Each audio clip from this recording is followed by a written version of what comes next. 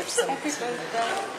I sent you a gift card to your wrong address, but it will be at your right address just now. Hello, can I say hello?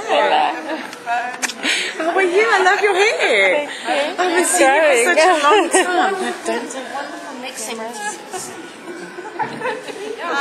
Hello. Good, thank you. Was it easy? What? Getting your mom young?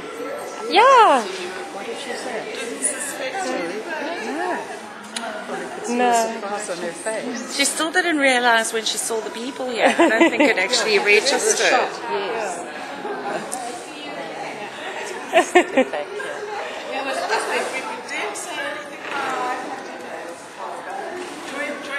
You need to give me your mom's email address.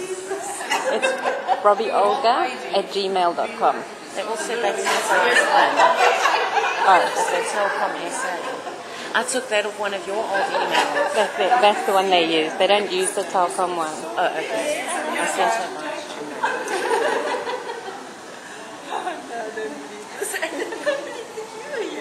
So Friday's off, eh? Did you do? Yes.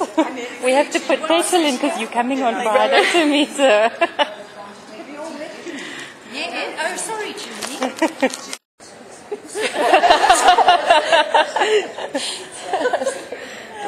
She said, come on, Mum. I said, no. And then we said, oh, okay. I said, well, all right, let's go. Lovely. What happens if she had said absolutely not? Okay, actually what I need to tell you is that this surprise was planned by Anita and Corrina as a birthday gift for you. And Lynn did all the organizing.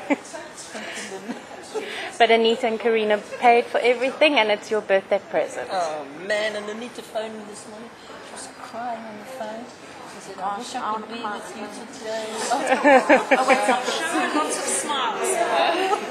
I have to send them a video so you can say something if you wish. Oh, Anita and Corrina, I love you both.